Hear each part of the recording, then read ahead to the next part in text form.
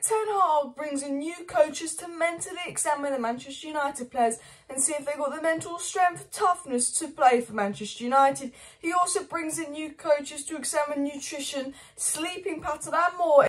Chelsea are in for Garnacho and testing the waters with Alejandro Garnacho, but it's unlikely that he'd leave Manchester United to go to Chelsea. If he leaves United, he would likely go abroad, as well as Manchester United's big plans for strikers. We know that United wants a striker, and even if we get Gakpo in January, we do know in the summer United will be going for a striker as well. They believe they need 2 attackers. What has Romano said on Cody Gakpo, but also Vlahovic and Gonçalo Ramos to Manchester United news of United preparing a big offer to bring in one of the star strikers in 2023, as Ten Hag has massive rebuild plans in 2023.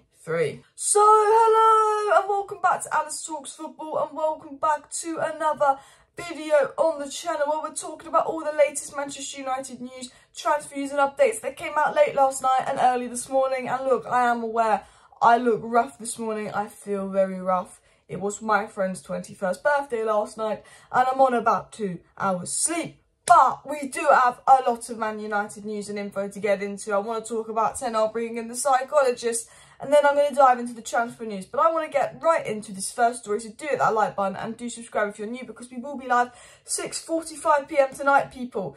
It was said that Erik Ten Hag called on coaches to help his players deal with any psychological problems. Talent Academy Group sports psychologists are present at least twice a week to offer advice for those who want it. So Ten Hag's been calling on psychologists, people to help the squad if they have any problems. Now, I think the Jadon Sancho situation might have something to do with the reasoning behind this. Obviously, it's very common for football teams to bring psychologists in and stuff, but I think there's obviously something going on with Jadon Sancho, and I think it hence is towards Jadon Sancho's mental health not being good and family issues not being good, and he's struggling, and I think that's why Jadon Sancho is in the Netherlands training alone off social media. And I think Ten Hag is a bit concerned about Sancho. I think the fact that he's letting him train in the Netherlands until he's fit, mentally ready to train with United is a smart move from Ten Hag. I think he's dealing with the Sancho situation well, but I think he's bringing in a psychologist because he wants to help all of his players make sure they're all mentally ready, because we know if a player's not mentally ready, if a player's not in the right mental state, they won't perform on the pitch. When Rashford was unhappy off the pitch, my God, he was awful on the pitch. You know, when Rashford was unhappy at United, he wasn't running, the vibe wasn't good. Rashford came back, he was happy, and when he was on the pitch, you could see it. You know, happiness, confidence, being mentally there has a massive impact on how you play on the pitch. Sancho, his last 2 or 3 games just looked lost, looked like he wouldn't even do anything on the ball for United. He was really poor. That Chelsea game, he was unbelievably poor, and you just knew that something wasn't right when you watched Sancho play. You just knew, no, that's not the Sancho I know. Like, that's not the Dortmund Sancho. And I think, you know, we know there's family issues and mental health issues there. But Ten Hag bringing in psychologists to check on all his players, which is a very smart move from Ten Hag. It was also said that Man United have hired psychologist Rainer Kors to observe their training sessions. He was recommended by Ten Hag, and Kors described himself as a life coach who guides people who get stuck in their lives due to major events. And it was said that United staff also met with staff from the Tour de France winners team Jumbo-Visma to discuss nutrition and sleeping patterns. So United bringing in, obviously, top psychologists to talk to players, make sure players are there, deal with players and their issues, if there's any mental issues. But they're also examining players, examining their sleeping pattern, their nutrition pattern, just examining if players are mentally okay to play for United, which is very smart from Ten Hag.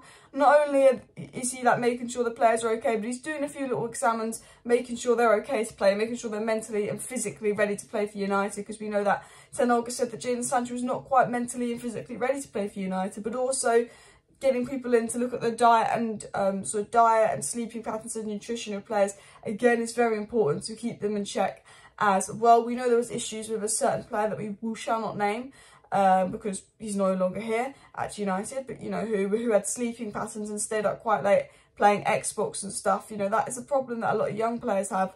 I don't know if anyone on the current squad has that problem, but that's again something that maybe Ten Hag wants to sort out. But let's dive into the transfer news. Let's dive into the general Manchester United news.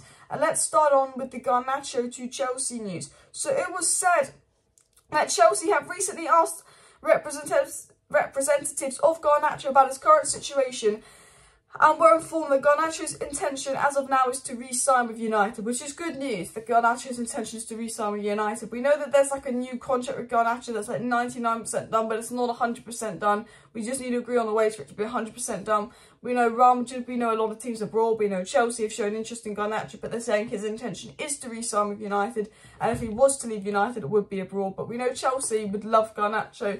Very interested in the player, very interested in the situation, but I don't think Garnacho would leave us for Chelsea, but I think Chelsea obviously are interested in Garnacho. But what's going on in the transfer front? We won't talk about the main man, Cody Gakpo, because I think if United are going to sign anyone in January, it's Cody Gakpo. Apparently it could happen early January. I think this is a deal that could massively heat up soon. We know that United are back in talks. We know United are the favourites. And I've always said with Gakpo, I think it depends on the price. Fabrizio Romano has come and spoken about Gakpo to United and what's going on currently as of now. And Fabrizio Romano said that Manchester United remain interested in Cody Gakpo. They're in contact with his agents. Now it's about the budget and how United wants to invest in January. So Romano said, we like Gakpo. We're interested in Gakpo. We're in contact with the agent. There's things going on, but he said it's about the budget. You know, Fabrizio Romano confirmed what we all know. United want Gakpo, Ten Hag wants Gakpo, Gakpo wants to move. Do United have the budget to make it happen? I think, you know, there's rumours of us making a 50 million bid. I think we have £43 million, which is 50 million euros. I don't think we have £50 million. It depends for me. If PSV are like, yeah, we'll accept 50 million euros, I think we can get it. If PSV are asking for 60, 70 million euros, then yeah, I think that Manchester United would struggle. Fabrizio Romano also spoke about goalkeepers. He said Emi Martinez could be part of a domino effect with goalkeepers next summer, maybe with United and Chelsea. We know Man Utd and Chelsea looking for new goalies next summer. We've looked at Simon, we've looked at Diogo Costa. I don't think we get Emi Martinez. I think that we'll look for someone a little bit a level above.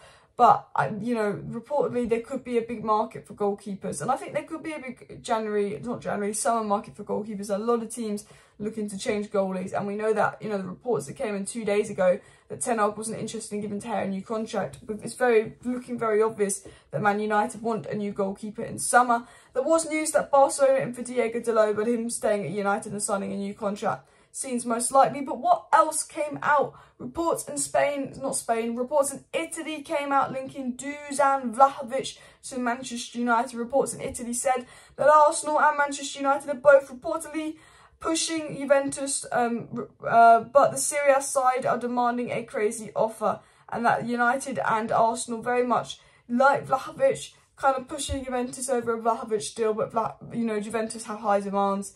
Now, do I think United win for Vlahovic this January? No. Do I think United would like Vlahovic this January? Yes. Do I think United have probably inquired about Vlahovic's price? Yes. Do I think United can afford Vlahovic? No. I think United and Arsenal and other teams are interested in Vlahovic. I think he'll be for sale in summer 2023. I don't think he'll go anywhere in January. And I think United will make a push for the move and see if they can get him cheaper than Juventus asking price, because that's what clubs do. I think that if Vlahovic is going to happen, it will be in the summer. Another player that I think is likely to happen in the summer, we have been linked to a January move from Gonçalo Ramos. It was said that Benfica joined the John Duran race as Manchester United stalk Ramos. And basically a news report's coming out saying that, you know, Benfica are very much looking at a new striker, bringing a new striker in, which is a hint and suggestion that this could be because United could make a move for Gonçalo Ramos. It was said, according to Portuguese Outlook Record, the player has caught the eye of Benfica, referring to John Duran, with the English trio already having inquired about Duran back in October.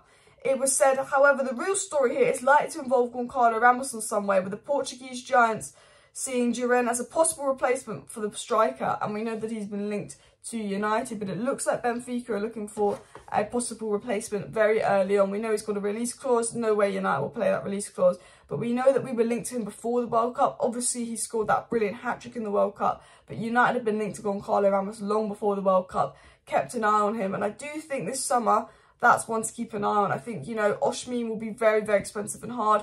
Vlahovic, there'll be a lot of competition, and we don't know if he'd leave Juventus for United.